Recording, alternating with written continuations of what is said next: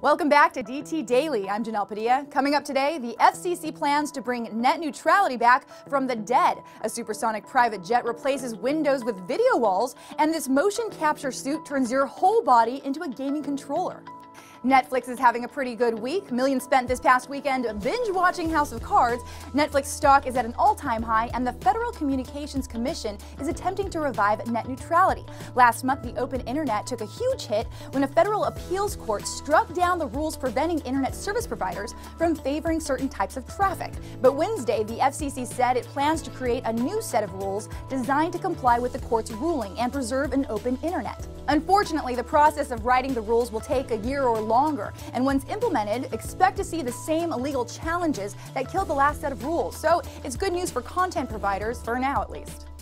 Being able to see the outside world while cruising at 37,000 feet is something we take for granted. So imagine a passenger jet without windows. It would be a flying claustrophobia machine. That's exactly what Spike Aerospace is designing with its S512. It will be the world's first supersonic private jet when it takes flight in 2018. And to maintain a strong fuselage while flying at Mach 1.8, it will be windowless. To keep passengers inside the $80 million jet relaxed, engineers are lining the walls with curved video screens that will display a real-time image from outside the plane. And being a video wall, passengers could presumably watch movies on it too. While the cabin of the jet looks stunning and totally worth $80 million, it still remains to be seen if passengers will accept the virtual view. Kickstarter's been kind recently to virtual reality and motion capture devices for gaming. The newest offering is this, the PrioVR. It's a full-body game controller that uses inertial sensors placed around the body to track a player's motion.